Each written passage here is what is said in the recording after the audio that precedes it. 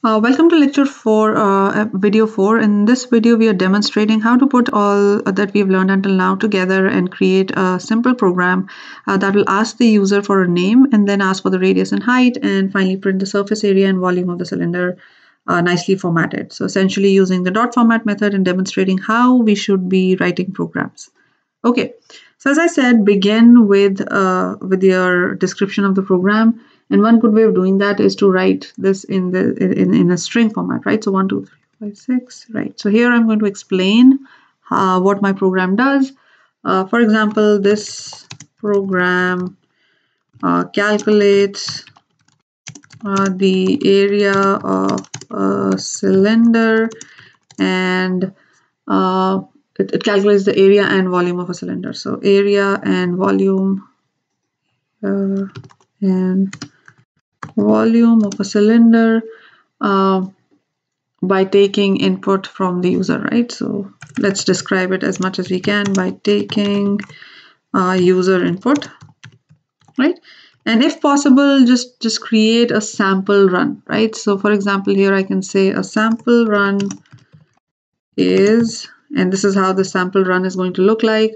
What is your name? And question mark, and let's say the user entered Uzma, that's my name, and then the program should do something like this. Uzma, enter the radius. So let us assume the user entered 2, and Uzma, enter the height, and assuming that the user entered 10. This is just showing a sample run, right? So this is how my sample run should look like. And volume is whatever comes out. So let us say this gives me 125 points. So I already calculated this.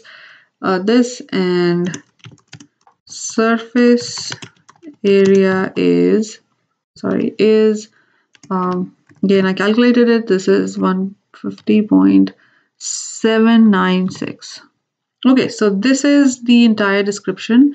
Next step should be the import of everything like the libraries and so on, right?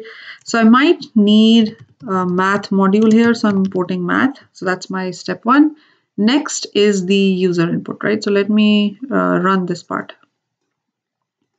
Okay, so this works fine. Let's move forward.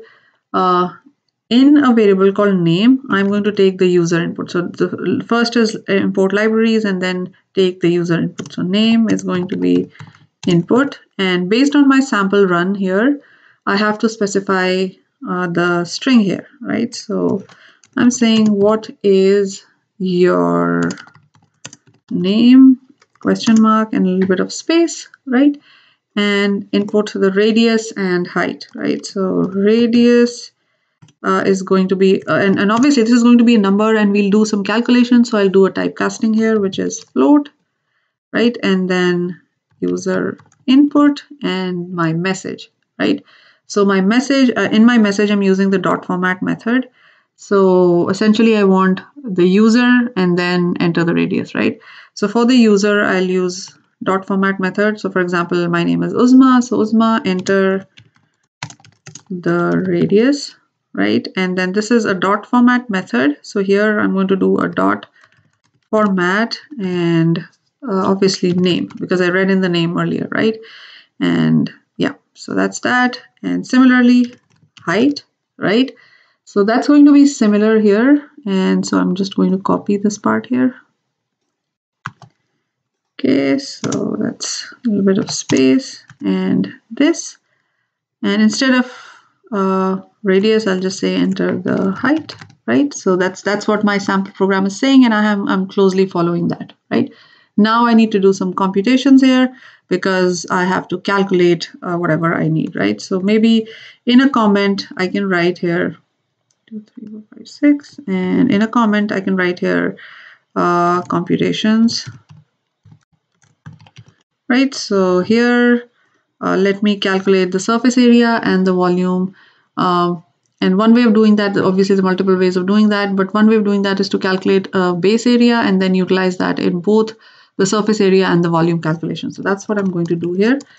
base area equals math.pi, right? So I already have that there, so I'm using that, times the radius times, so it's radius squared, so let me do a power.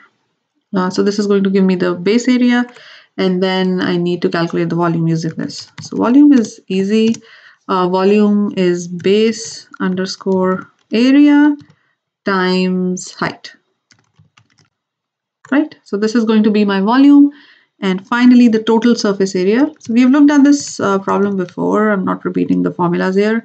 But total surface area is going to be 2 times the base area that we just calculated above. So base underscore area plus the circular round thing in that cylinder, right? So 2 times radius times height times pi, or 2 pi RH. So maybe I should have written it the other way, but that's fine. The order does not matter. All of them are multiplied. Okay, so this is my surface area. And then finally, I need to get that sentence, this output, like volume is this and surface area is this, right? So again, I'm using dot format. You can directly write a print statement, but dot format helps us format this better in a way that it's formatted up to 3 decimal places. So that's what we're doing here, right? So here, I'm going to write my string, which is volume is, and then the curly brackets, right? So this is going to be my volume. And I'll come back to this and format it, and surface area is, and then this, and then do a dot format, right? So dot format, and obviously the volume variable, right? And then the surface underscore area variable. And let me see, yeah, that's it, right? So then now we want it to be formatted up to 3 decimal places. So that's what I'm going to do here. Dot 3f, right? And then again here, colon, and then dot 3f. And the order is the same, so I don't need to worry about that. Okay, and another thing is save it as a file. So let me go and save this. And this is, let's say, area underscore new. And then save. It's also important, like, remember that your variables should have some reasonable names, right? So this is also a good practice as you move forward with your programs. So make sure you do that going forward, right? So this is this, and let's execute this now. Okay, I don't want to save the rest of the files. It's going to ask me for those, but that's fine. So what is your name? As I said, this, and then okay, so here is a quick thing. We forgot the colons, so we might want to go back and include those, right? So height is 10. Yeah, so the rest of the stuff is fine. This is a good catch, right? So I wanted this and a little space here, and a colon and a space here, right? So now this should work fine. Okay, so with this, we end this lecture. Thank you.